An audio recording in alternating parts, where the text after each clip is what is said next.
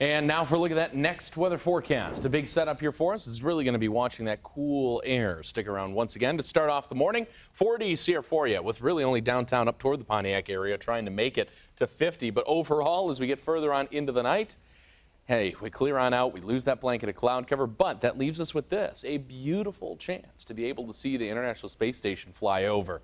So we got a 3-minute pass tonight. It's right around that 9:45 mark. Look in the west-southwestern sky, it'll be low. And then you'll see a bright dot start to go up and up and up and end, kind of disappears in the north-northwestern sky. That's what you're going to end up seeing. So it's much higher in the air, makes it to about 49 degrees up. So kind of cool to be able to check it out if you get that chance. 9:45 is when that happens, goes for about 3 minutes going through the night. Now, as we get into tomorrow, those clear skies start us off in the low 40s, or rather upper 40s for most of us, while the 70s take over in the afternoon. Lots of low 70s all around the area. Washtenaw, Wayne counties, all right there. And even though we've got the warmth back, you can think of it that way, for tomorrow, our average highs are 75. So we are below the average mark.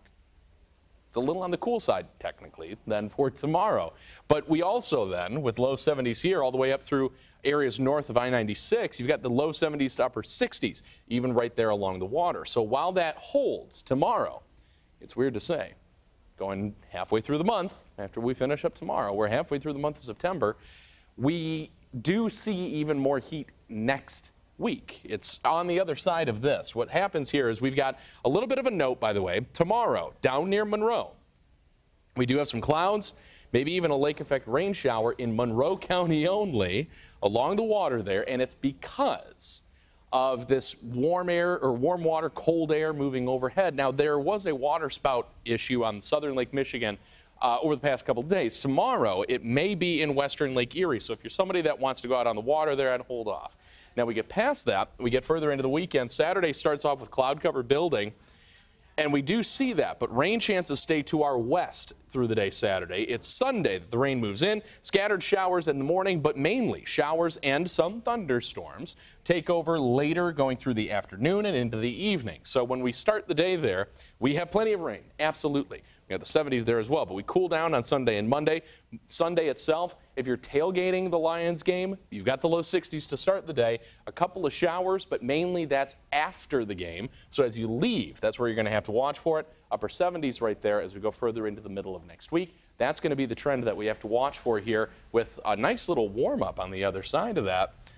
But it doesn't last. We've got the upper 70s next week, and then right back down on the other side we go. We can enjoy it all. Yeah, and that's probably the end, right? I mean, as far as the mid-70s, I would imagine. So for a concentrated amount of warmth, part of me wants to say yes, but we're heading into an El Nino style fall and winter, which generally 85% of the time for us is warmer. So we may see at least some extra warmth holding all the way over the next month or so. It's just going to come in little day or two spurts, not recent constant. Trends continue. You really never know quite what to expect. Yeah, it's going to be an interesting setup here for us. But either way, I mean, we're right on track, at least for maybe getting the end of the month, start of October, first frost setup. Yeah. I don't know if I love that. All right. Thank you, Ahmad.